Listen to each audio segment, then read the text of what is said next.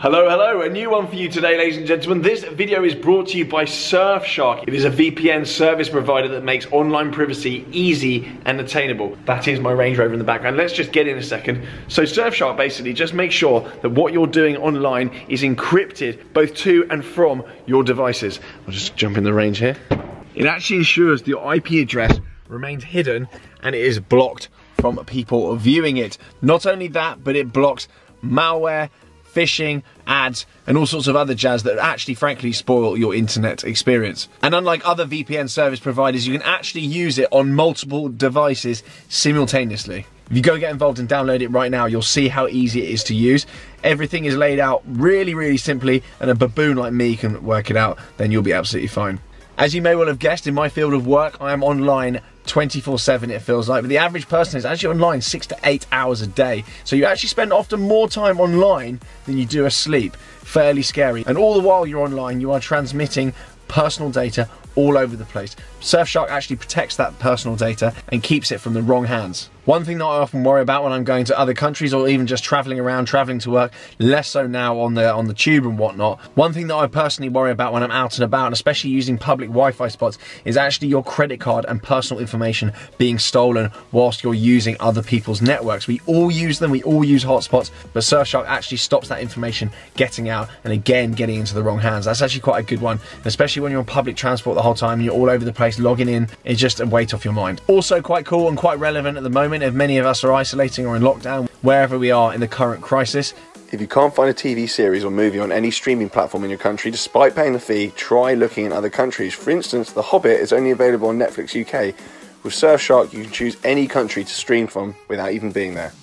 Another bugbear of mine is bandwidth and connection speed. If you use Surfshark to block ads, that can actually speed up your internet connection because ads use data just like everything else. So if you're getting pop-up ads all over the place and silly things churning and whirring away, if you're cutting those out, you actually save bandwidth and it actually could speed up your connection. The good news about all of this, if you use the link below and my code, you get 83% off for a limited time only and 1 month for free. Now that's a ridiculous offer and it won't last forever. Make sure you click the link below, get in the mix, and happy browsing. For now though, we've got a stonker of a video on the way, so let's get on with it.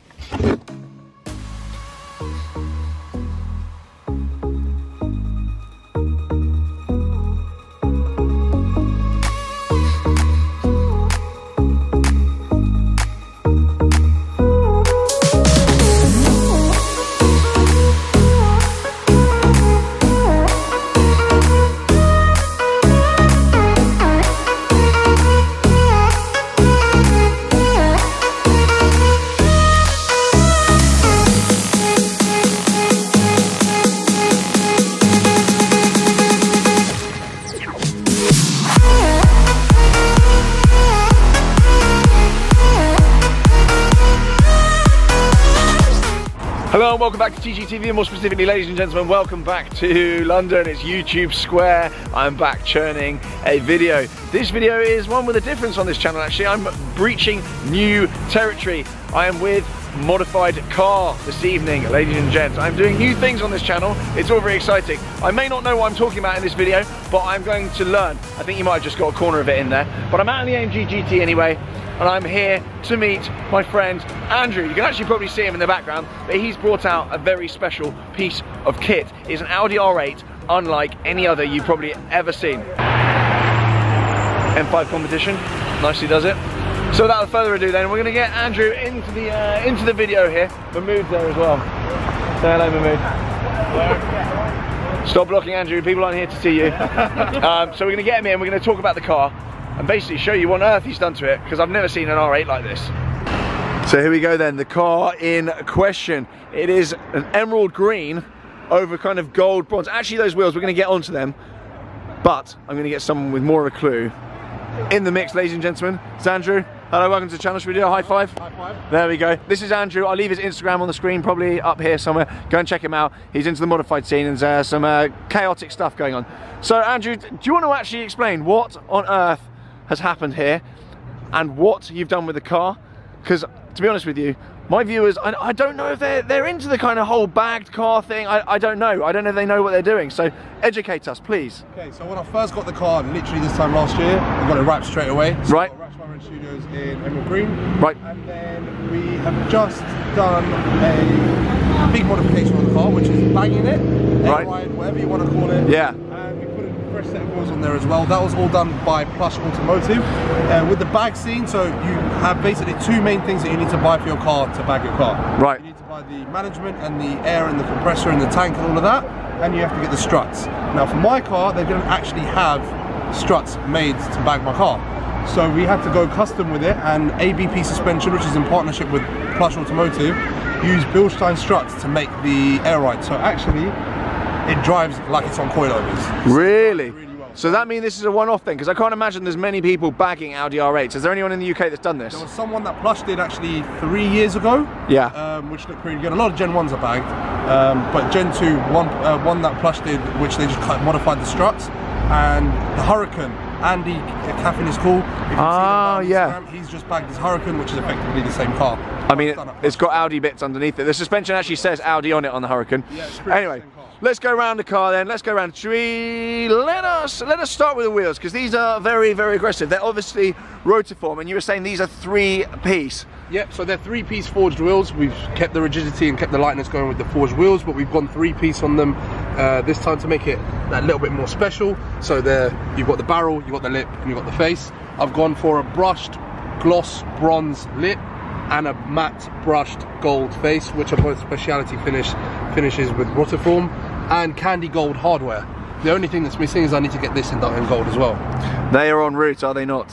They are on their way. We've had a conversation prior to this, and I've retained some of the information for once in my life. Yeah. So those are going gold, and you've got 3 different colours in there, and that means you can just customise them however you want as well. So that's customizable. How much are we talking for a set of them, retail? Retail, we're probably looking at 8 or 9 grand, but that's chaos. You can go even higher end. So I know Brixton Forged, you're looking at maybe 12 grand, or 10.5, and if you go lower end, you can go 5.5. They make the wheels on my AMG GT look even worse than they already are. We were laughing at them earlier. Anyway, right, let's come around the car then. It's actually a very high spec car as well. You've got all the carbon everywhere. A lot of the R8 V10 Pluses I've seen don't actually have that, so you've done well off the bat there. It does look very nice. Are there spaces on the wheels? So we actually only put 5mm spaces just to avoid any rubbing with the bags. I mean, they're super wide anyway. Yeah. They're sticking out all over the place. We didn't need the spaces, but just for clearance purposes. It does look really, really good, to be honest with you. I was saying to Andrew earlier actually that I obviously spec my Hurricane Performante, and it's exactly the spec, so I'm a huge, huge fan. And I think you've actually improved the way it looks. Often when people modify cars, they ruin them, but you actually improved the way that looks. And you say it drives like it's on coilovers. It does drive like it's on coilovers. That's mad. Which is a big plus. It doesn't ride that much different to stock, which is a big plus because the suspension is actually fantastic. Yeah. It drives very, very, very similar. Right then, the inevitable thing now. Can you make it go up and down? I can make it go up and down. Idiot question there. I want to see how this is done in here, and we'll also have a look in the front as well and look how it's all been put together. So it's all in there. Yeah. Plush have made a custom panel there to fit the controller and my little logo there as well. That's very cool. So it does look OEM, doesn't look like anything. Been distracted by the logo on your mats. We'll get onto that. And then, yeah, you just press this button here. So I've got 3 ride heights set up. Right. If I want to go over speed bumps, that's off-road mode. That's hell. Off-road. Then my normal driving height, which is this one. So that's around town or whatever. A happy medium there, lad. Can go full lock on this, so no stress on that at all. And then when I'm on the motorway just cruising in a straight line, I can go this low. That's hell. I'm going to come around the front here. That looks so sick, and it makes you realise how high standard cars actually ride. That is cash. There we go. It's basically touching the floor. Are you not tempted just to like prod the buttons when you're driving along, or do you do that? Or maybe I'm retarded. Sometimes. No, I look forward to going on the motorway. That's very cool. That's sick, and it's all like built in really, really nicely. Very clever. And I just want to touch on very quickly because it blew my mind. So that logo in the mat there's actually done by hoovering. Yeah, it's all done by hoovering and a brush. There's a little stencil over there. Apparently you damp the carpet and then you hoover over it and then basically, something like that. So witchcraft. Plush actually made me the stencil. You can actually buy them from them. So there we go, shameless plug. No, that's fine. We're all about plugging on this channel. I'll probably do 6 adverts on this, so don't worry about that. There we go. So there is. First you hoover it all in one direction. Yep. And then you put the stencil, and then you dampen it a little bit with just a little bit of spray, like all the water, and just a little bit, not too much. And then you get a brush, and then you just brush it in the other direction. With Hell. the stencil on top, and it can do your logo. There we go. So detailers, nice little touch for your logo. Lovely. Yeah, I remember the first time I picked up a car. Actually, even when they did the stripes in the mats, my mind was blown. I was very, very happy that day. Right. I think then it's time to go for a spin, and we'll discuss Before the spin. What? Boot build. How could I forget? I'm terribly sorry, Andrew. Alright, let's get in here then. Sorry. Do you know what? I got overexcited. I just wanted a lap round YouTube Square. Well, I'll let that focus. In we go then, sir. You ready? Yes. That is hell. So one thing with Plush. What are we looking at then? Detail. So here you've got the boot build, which a lot of people with Air tend to do on their cars. Yeah. That gold thing that you see at the bottom.